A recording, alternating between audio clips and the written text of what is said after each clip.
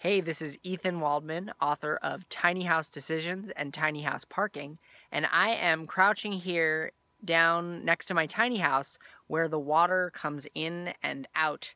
And the reason I'm here is because I'm going to be talking about tiny house utilities at the Tiny House Conference 2016.